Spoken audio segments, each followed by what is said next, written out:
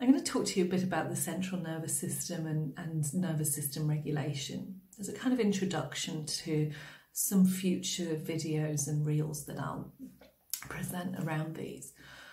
But a regulated nervous system experiences a stress response throughout the course of any given day. But once your body feels safe, once you're able to act in a way to ensure your safety, your system calms to a baseline and you're able then to carry on with the things that you need to do throughout your day. But when you've experienced trauma, your central nervous system stops being able to regulate itself. It pushes your nervous system outside of its ability to regulate itself. And for some people, the system gets stuck in the on position. And you become kind of unable to calm yourself, and you become overstimulated. And what you may then see in yourself, or what you may experience, is anger and anxiety and panic and restlessness and hyperactivity. And they can all result from you staying in this ready to react mode. This puts a lot of pressure on your system. It's a physical state of hyperarousal that becomes very stressful on all systems in your body. But in other people, the nervous system can stay in the off position. And this often results in depression, disconnection, lethargy and fatigue.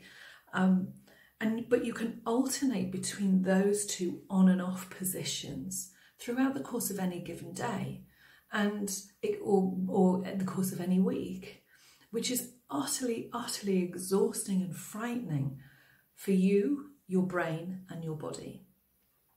But the nervous system, what it means is that the nervous system has become conditioned to exist in a state of fear. And in cases of extreme and chronic stress and like childhood trauma and sexual abuse and multiple adverse childhood experiences, this results in the complex PTSD and complex post-traumatic stress disorder, which I have done a blog about, and you can read it, the blog, going to the link in my bio. Just the plug there for my blog. But if that nervous system has become stuck in the on and off in childhood, that shifts into adulthood, that moves into adulthood with you, and then what happens is you become triggered, activated. Your nervous system becomes activated in the on and off by things that would seem utterly unrelated to the trauma that you've experienced and the original trauma that you experienced. And it's often, where women working with me will say, I'm just really confused why I've reacted in this way, because it does seem out of proportion. But how can you start to help discharge that trauma stress and transition back into a window of a regulated nervous system? One in which you can bring yourself back to that calm, and you're able to act in ways to ensure your safety, which is commonly referred to as the window of tolerance.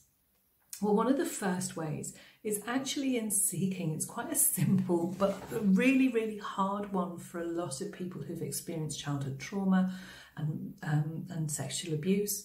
It's a really difficult one for people to engage in straight away.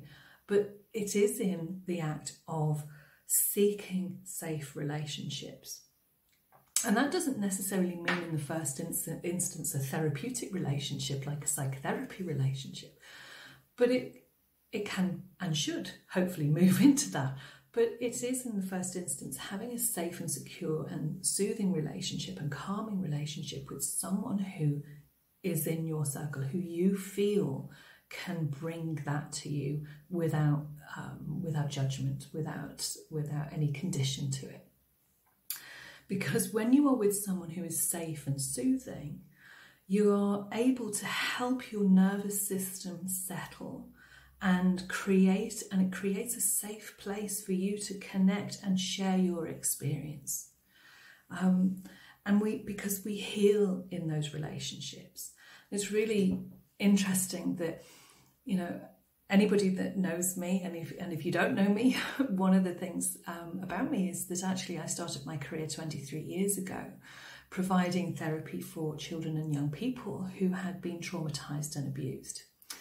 And often in that therapeutic relationship with those children, the very first thing that we had to create in order for them to just feel that they could tolerate the stress of actually being in the room with me was to create that soothing and calm and safe relationship with them, and an environment that felt that for them, which is actually, you know, completely alien to a lot of people who've been traumatized. So that's why there's resistance to it.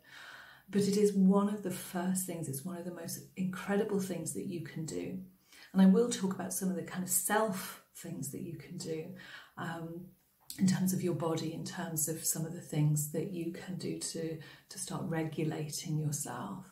But actually, in the first instance, seeking and having soothing and calming relationships with someone who's around you that's able to just mirror a calm that you need actually is an incredibly powerful tool. So if you'd like to ask me more, please, you know, pop a comment into the comments, and I'm more than happy to answer some questions.